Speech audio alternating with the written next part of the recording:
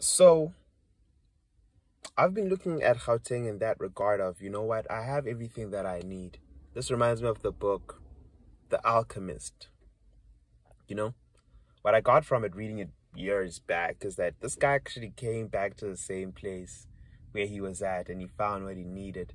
Obviously, the journey helped him build character.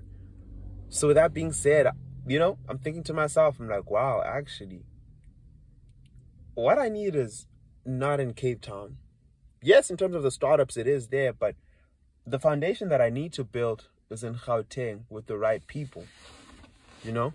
Instead of delaying the gratification, which I will do, yes, but it's moving intelligently in society, you know? I should really work on my social intelligence because at the end of the day, I guess it's not just about the money, but I guess in order to get to the money, it's like just focus on value. You know, just focus on community, just focus on the social society, you know, just focus on, yeah, being economical. I don't need to go to the US yet. I don't need to go to Cape Town yet. What I need to do is get to Gauteng, establish myself as a professional, move accordingly, run the projects, create traction, get investments, travel, you know, travel, obviously, you know, but be based in Gauteng. And then when I get to a specific point in time and I feel like, okay, now Cape Town is a necessity in terms of establishing myself, then it's best that way. Because, hey, one thing that I've noticed is, you know, I guess in Cape Town I was chasing a specific lifestyle. And to a certain degree, it's far from necessity. I was definitely going to get distracted. But right now it's like, yeah, I've just noticed that, chasing lifestyle and status for now just is an unnecessary pressure. The thing that I need to focus on right now is building these platforms, providing this value, because I might just die anytime soon. So I'm trying to open up these open source projects and really get the ball rolling.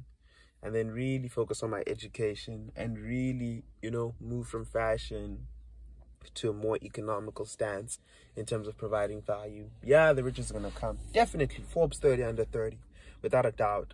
But the approach needs to be correct because, hey, yeah, like they say, youth is wasted on the foolish or something like that. But youth and foolishness goes like this. So I'm trying to shed that out of the way. And I've been at the gym lately.